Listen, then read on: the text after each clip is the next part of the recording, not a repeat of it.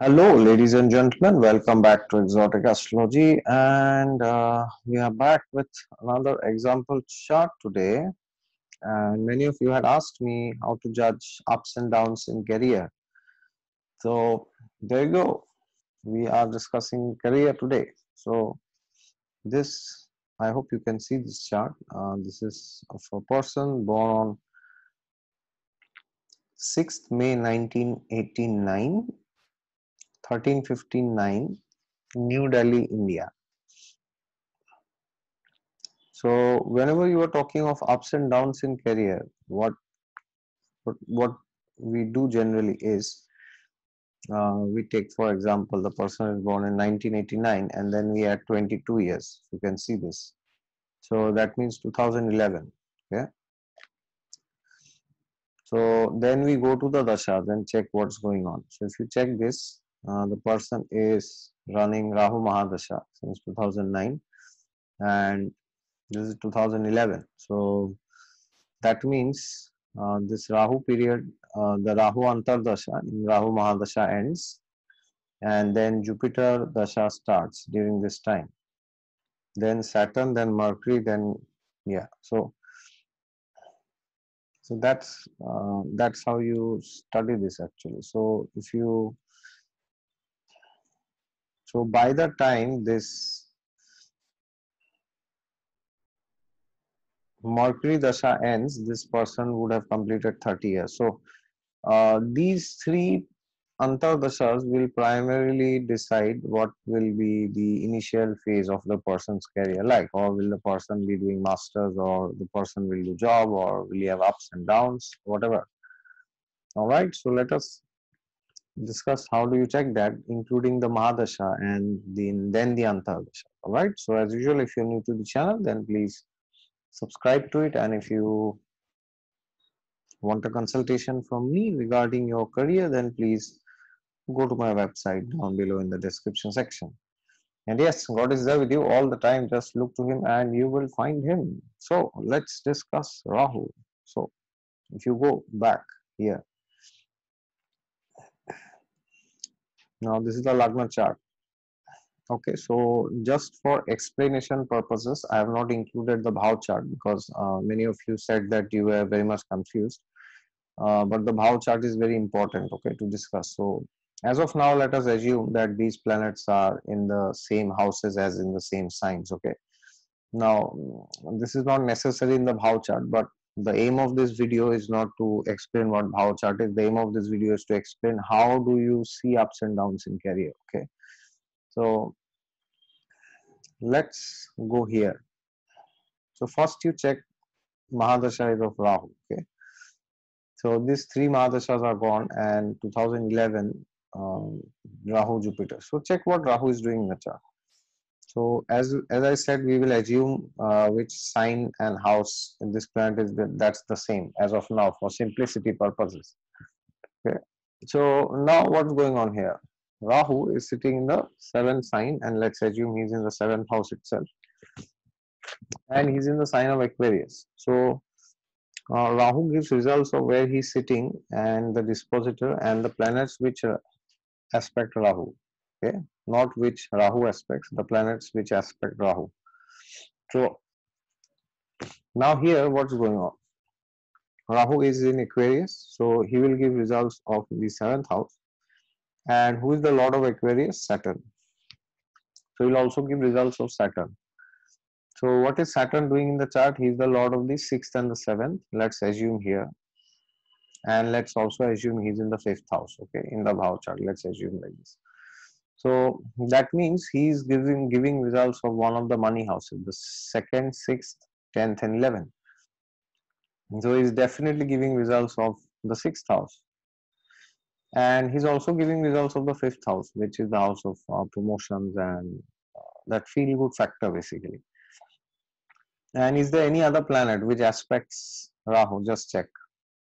Mercury doesn't aspect, Moon doesn't aspect, Venus doesn't aspect, Jupiter doesn't aspect, Sun doesn't aspect. What about Mars? He doesn't aspect either, but Saturn aspects Rahu.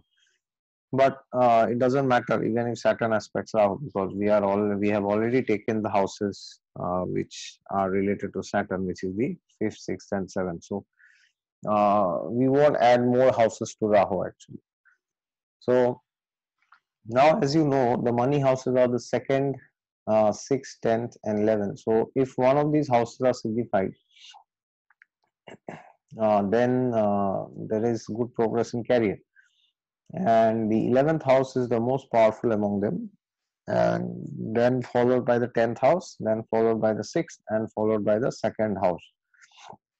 Now, 2nd house can give you that income by which you can just sustain your like daily necessities.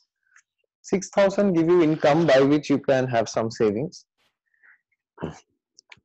and 10th house can give you that income by which you feel that you are doing very good in life, and 11th house can give you that income by which you feel you are just doing excellent in life. So now Rahu indicates the 6th house here. So then what will he feel like during this dasha? He will feel that, yeah, okay, I am having a job and I am having some savings, life's good. That's how he will feel. And because the 5th house is indicated, so he will have good friends there and he will feel good actually. And then the 7th house is also linked. So something to do with marriage could also be there on cards. So now you go to the Antardashas. What's going on? 2011, Jupiter Antardasha starts. Then Saturn, then Mercury. Now let's check what's going on with Jupiter. Now Jupiter is the 8th lord here in the chart, and he's situated in the 10th house. And apart from this, he's also the lord of the 5th house. Okay. Now you see the 10th house has suddenly come now linked with the 6th house now. So now what will happen is during Rahu Antardasha, when Jupiter, during Rahu Mahadasha and Jupiter Antardasha, which is starting from 2011, he will feel that he got a job which made him very much happy and satisfied, because now the Antardasha Lord is indicating another money house. Okay. Now that's the good part, and the other good thing is it's the 5th house. So the person will have good colleagues and nice people will surround him. That's something which happens when the 5th house is linked, and the person will have good training, nice learning, and nice people to be around with. But the problem here is he's also the 8th lord, you see. So that means this won't happen in a traditional way. There will be something unconventional, like he might get the job in an unexpected way, or in ways by which normally people don't get a job. Okay. So if the 8th house is linked, then he might have to do some more. Okay, like 2-3 attempts may be required. He may not get the job in first attempt, but because the 10th house is linked, so finally he will get a very good job, and he will feel that he's doing great in life. Okay, he will be very satisfied with the 10th house. So now you go to the nakshatra. So Rahu, I didn't speak about Rahu because he's in Shatabisha, which is his own nakshatra. What about Jupiter? Jupiter is in Rohini nakshatra. So what about Rohini? Rohini is lorded by the moon, who is the 12th lord, sitting again in the 10th house. Okay, so this could give him some opportunities to go abroad, and because moon is in the 10th, he will really do very good when it comes to job. Then he is running Saturn Dasha again. Okay, Saturn Antardasha now. Then what about Saturn? Saturn is the lord of the 5th, 6th, and the 7th. Again, another money house is involved, the 6th. And the 5th is again involved. The 7th is now involved. So maybe talks about his marriage will go on after 2014. Now you go to Saturn Nakshatra. Which Nakshatra is Saturn sitting? He is sitting in Purvashada. Okay. Who is the lord of Purvashada? Purvashada is lorded by Venus, who is again in the 10th house, the 10th lord and the 3rd lord. So if he's into like marketing or sales or advertisement or HR or consulting, then he will rise during this Saturn Dasha because the third house is linked, okay. But you have to always remember that the Saturn Dasha will be much better than Jupiter Dasha, because in Jupiter the 12th house is also linked because he is in the nakshatra of the 12th lord, so that will give some problem because he is already the 8th lord, okay. So Venus Dasha, so Saturn Dasha will stabilize him more than Jupiter Dasha because the nakshatra lord of Venus, of Saturn, who is Venus, is sitting in the 10th house, okay. Then he runs Mercury Dasha from 2016 end to July 2019. So what is Mercury? Mercury is just stupendous, just mind-blowing. 11th lord in the 10th house, best thing to have in the horoscope, no doubt about it. And what about Nakshatra? Mercury is in Rohini Nakshatra again. So Lord of Rohini moon is also situated in the 10th house and the 12th house is linked. So this time the 12th house may not give him trouble. This time the 12th house might take him abroad. So he might get an on-site opportunity during this time, okay? Going to some foreign country. So that means when, now what about Rahu? If he would have started working this time, Rahu would have been decent. Nothing special. Then Rahu, Jupiter, some boost, but after hard work. Then Saturn is like he would rise in areas of consulting. Then Mercury would even further rise. Okay. Now what about Ketu? Ketu is sitting in the Lagna, and the Lord of Ketu is the Sun sitting in the 9th house. Okay. And let's check if any other planet is linked with Ketu. Mercury, Moon, Venus doesn't aspect, Sun doesn't aspect, Mars doesn't aspect, Jupiter doesn't aspect, Saturn doesn't aspect. Okay. So now the Lagna and the 9th house is linked. Okay.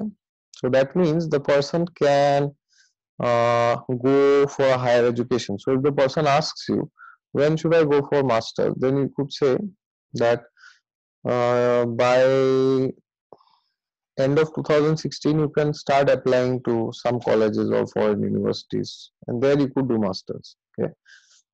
So sorry, not 2016, by somewhere around 2018 he can start applying. Why? Because then by the time Ketu starts, which is July 2019 when Mercury ends, he would have gone to another place, another college or another country for studying actually. Now the 9th house and 12th house, the 12th house is not linked with Ketu's anyway through planetary lordship. So the person may not go abroad, the person may do it in the same country itself. Okay. Now what about Ketu's nakshatra? Let's check. Ketu is in Magha nakshatra, which is lorded by Ketu himself. Okay. So that enhances this trait of masters because 9th house is the house of higher education. So then let's go to the next. Then we have Venus. Okay, Venus Dasha is there. So let's assume he'll do a master somewhere mid of 2020, and then in 2 years, by mid of 2022, under Venus Antardasha, he finishes his masters. Let's assume like this, which means another 2 years from now, approx. So then what about Venus? As I said already, he's the third lord in the 10th lord in 10th. Fantastic. This is Malavya Mahapurusha Yoga. Great placement. And he's also in Navamsa's trines. So he will be enjoying this period very much, learning. Where is he situated? He is in Kritika Nakshatra. Who is the lord of Kritika? The lord of Kritika is the sun. So again, Lagna lord in the 9th house. Okay. So that means education will be on limelight, and job is also in limelight because of the 9th house and the 10th house. All right. So during Venus, he will have stupendous rise. Then Sun Dasha is there, again something to do with education. Now this Moon Dasha is there later. In Moon, there could be some challenge again because the 12th house is involved. And then what about Mars? See, Mars is sitting in the 11th, very good, and he's also the lord of the 4th house if you check here, and he's also the 9th lord. So during this time, Mars Dasha, this person might come back to his homeland because the 4th house is involved. Okay, so that's how you say that this person during Jupiter he will have rise, but may not be to that level. Then in Saturn he will rise more. Mercury he will rise the highest. Then in Ketu he might leave his job and go for higher education. And then in Venus his education will continue and he will get back to job again. And then in Sun again he might go into like a tutor role or educator role or something like this. And Moon will be a bit challenging, and then Mars he might return to his homeland. So this is how you say, ups and downs in his career. Okay, when the person will leave job, when the person will start education, or in Venus the person does both. Okay, so this is how you do. So there are many things you can judge, and this is just a way by which you can start actually. Okay, there are many layers to this. Um, you can also check the Navamsha chart, the Dashamsha chart. So many things you can check. Okay, no harm in that. You can also check the Astak Varga. So this is a layer 2 analysis of planets and nakshatras, but there are so many other things which you have to check when you finally give a prediction to your client, right? So this is just one way, and there are many layers to it which you can keep adding, which we shall discuss some other time. All right. I hope this helps you, and if you are new to the channel, then please subscribe to it below. And if you want a consultation from me, then please go to my website down below. God is there with you all the time. Just look to Him and you will find Him. Thank you very much.